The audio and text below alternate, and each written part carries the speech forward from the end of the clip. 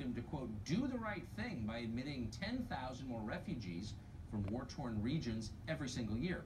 UN official Gonzalo Vargas Llosa said in a recent piece that the UK's laws are too restrictive and complex because they only let children reunite with their parents if they're actually children aged 18 or younger. In other words, like children, like real children. He also says admitting refugees would help the countries they're leaving. He conveniently leaves out their effect on the countries to which they are coming.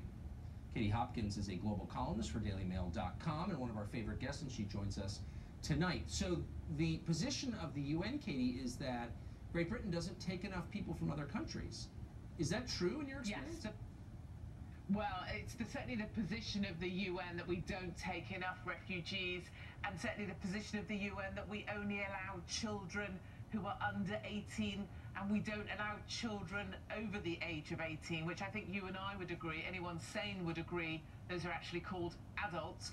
I would also argue we give £3.5 billion to Syrian refugee camps.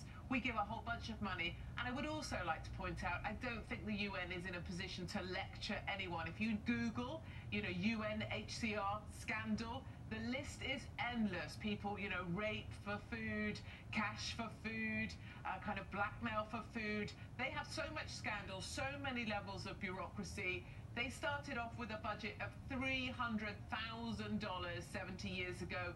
Their annual budget now is $7.5 billion a year. That's in 70 years they've managed to get that much money going their way. They've got 10,000 individuals in what is just another agency. My personal opinion is disband the whole thing, disband UNHCR, get rid of the 10,000 bureaucrats and give that 7.5 billion annually to the refugees. I think, as a British citizen who doesn't want to see another 10,000 people put ahead of British nationals for health and schools and hospitals, I think that would be a great way to use those resources more effectively. But why, I've never understood this. Why the UK and the United States and Australia? Why not, I don't know, Japan or China with the world's fastest growing economy? Why does the United Nations never put pressure on those countries to accept 10,000 or 10 million refugees? Why? Why always the UK? We're such an easy target, I think, because they know we have a whole bunch of liberals here that stand around with placards saying, refugees welcome. I think it's one of those things they see us as an easy place to try and put people because we are a welcoming kind of nation. And people always quote, we have a vast history of helping refugees back in the ages. It's a question I always ask, which is why is it Christian countries are always supposed to host individuals from Muslim countries? If Islam's so fantastic, why not stay in an Islamic nation? But certainly we're supposed to open our doors and borders. And already, we recognise we have 200 illegal migrants crossing into the UK each week from camps in Calais, and that number is only increasing. And we also see from the pictures all of the boys that said they were under 18, many of them were 30 years old, 40 years old, and we had to take them up their word because it would be against their human rights for us to question what they were older than I am. No. Well, indeed. So really absolutely. Quickly, our president is going to be touching down in Europe. He's going to be over there this week on his foreign trip. What kind of reception can he expect?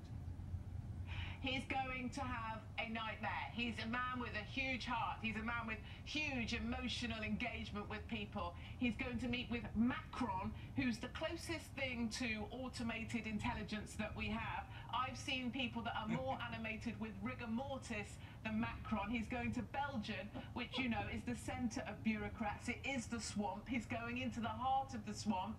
And he's going to meet people there to talk about NATO.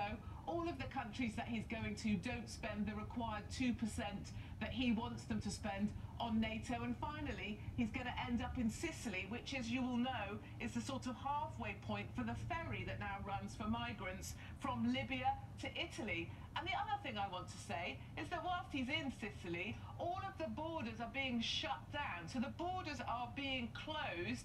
So all of these liberal leaders that preach to us about having open borders, having migrants go wherever they like, having half of Africa come to the UK, whilst the G7 are meeting, all borders are being shut for their safety. And it makes you think, I think, about the hypocrisy that we have in Europe. And I'm really looking forward to Trump coming and blasting a hole through all of that. And he'll also meet the Pope, who said any man who thinks about building walls and not bridges is not Christian.